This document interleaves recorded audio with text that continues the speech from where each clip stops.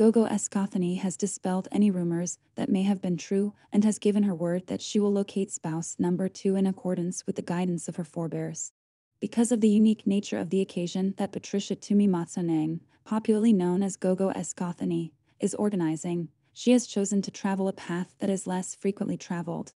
In the second episode of her unscripted television program, Gogo Skhotheni, the lively Sangoma learned that her ancestors want her to marry a suitable life partner and that they are depending on her to do it. She announced the news today on her Facebook page, saying that she will adhere to the customs of her ancestors and marry a different guy, despite Mon Shanj being her best friend and the most famous person she knows. It is obvious that her supporters were not the only people who found this upsetting, but the fact that it generated chaos is still important to note. One of the things that has me scratching my head is why someone with a male soul, like you, would not need a marriage if they needed a life companion. To the best of my knowledge, if you have a masculine spirit, you are not permitted to make any attempt to get married.